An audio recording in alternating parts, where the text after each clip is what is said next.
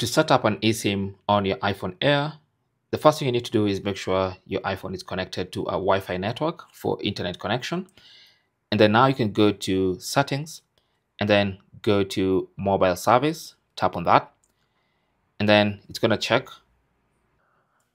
Once it's done checking, now you have options to transfer from a nearby iPhone or to transfer from Android, depending on what your service provider allows and doesn't allow. Now for me, and for most people, that's going to be a QR code. So this is my QR code. Now your provider could send you your QR code via email. Okay, so find that QR code.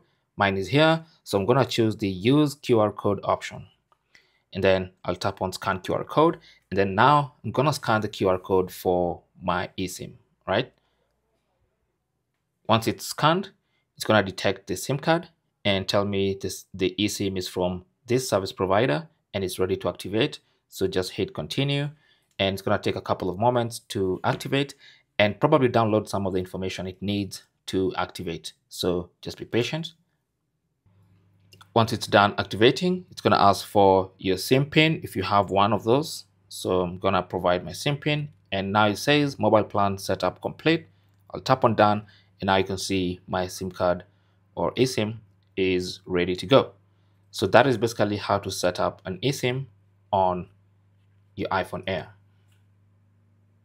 You can even see the network bars are already up there, which means we are good to go. So that is basically how to set up an eSIM on the iPhone Air. Thanks for watching and good luck.